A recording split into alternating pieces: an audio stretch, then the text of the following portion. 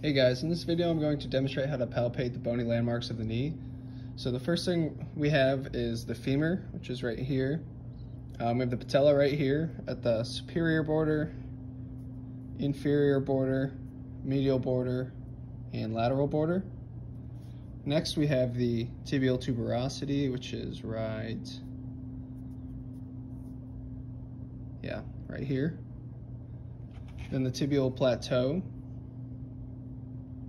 which is right here. Also located in the joint line, which is right here. The lateral femoral epicondyle is right here. And then the lateral tibial tubercle is right here on alley. Next we have the fibular head. So I'm gonna come over here.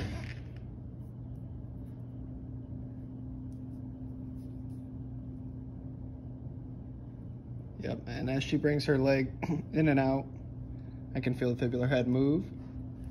For Gertie's tubercle, I'm gonna find the tibial tuberosity, which is right here, and the joint line, and then I'm gonna meet in the middle, and that's Gertie's tubercle.